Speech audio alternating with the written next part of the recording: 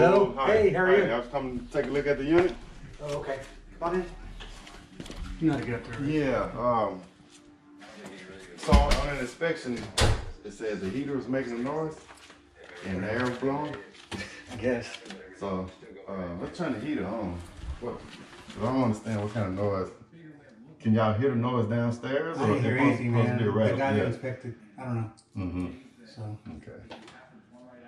Let me turn it on for a while, then I'm gonna go up. Yeah. Just not too long. Yeah, right. Right? Yeah, that's why I want to try to come early as I could. Good thing, because I was about to head out. Yeah. I'll wait for you. You need to leave now? Well, I was gonna go do some. Yeah, give me 10 minutes. It shouldn't take long. I want inspection, then I probably do you need me to write you something that's showing that we checked it? Okay. And I'll just email it to you. Perfect. Okay. These buyers are really, really picky. Yeah, man, I've been through it myself. There's nothing wrong with that fucking unit. Yeah. But whatever. Yeah.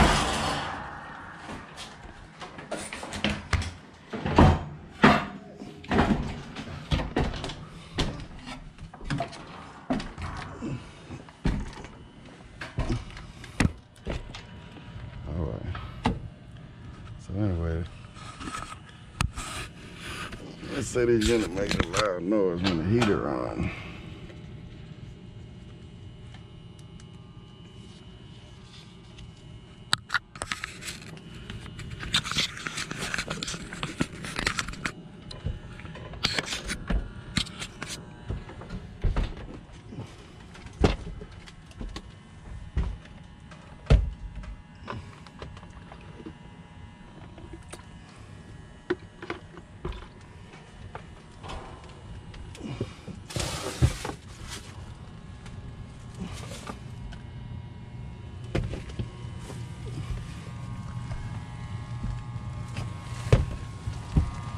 And they said the emergency drain pan was full of water, which is not now. I came by and did a maintenance on the unit.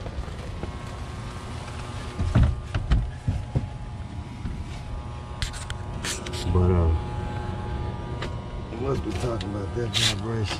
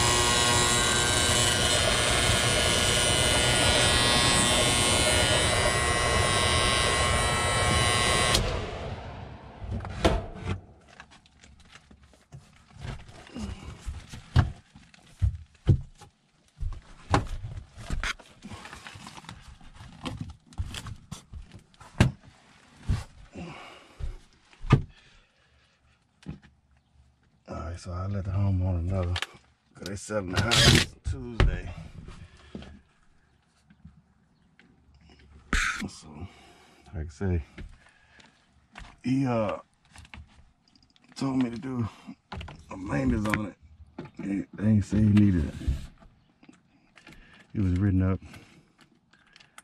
on the inspection that is making loud noise and the pan is leaking up, but he didn't show me in inspection. I told him he was selling, well, doing the inspection, so I didn't do a heater maintenance on it. I only did air conditioner maintenance.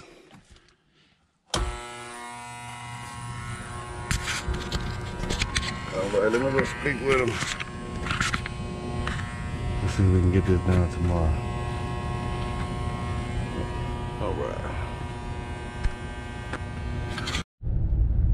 Alright, well, I was saying with that job there, about a couple weeks ago, they selling the house. They called me and said they wanted me to just do a maintenance on the unit. They didn't tell me. So anyway, the buyer of the house contacted me and told me that during the inspection, it was like on page 24 and 25 that the heater was making a loud noise and the emergency drain pan was full of water. So, like I say, I didn't know that, but I got the actual. So the buyer sent me the whole inspection report from everything from electricity, all the work they had to get done. But the homeowner should have gave me that. The seller should have gave me that when I was doing the inspection, because pretty much I was just under the impression that I was just doing a routine maintenance cooling. So I washed all the coils, you know, checked all the cooling, checked the refrigerant pressures, and all that good stuff. I don't do a maintenance for heating in the summertime, but they pretty much didn't, you know, made me clear what all I should have been checking, because I would have checked the heater if he told me that was on the inspection report. We could have took care of that when I was here the first time.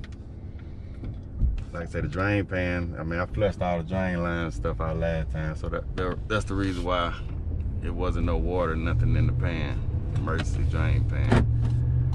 But it's Sunday, so I told him I'd come back and change that contact for him tomorrow. So he's gonna have to give me a additional service fee charge and the cost I charge to place the contact. Good. Even his wife even said it, that she told him to give me the inspection report the first time I was out here, and she said he kind of told her that I wouldn't know what to check, but like I said, he just told me to do a maintenance on the unit, so I'm still gonna charge him for that, you know, going back out and taking a look at it. Alright, HVAC people, I'm out.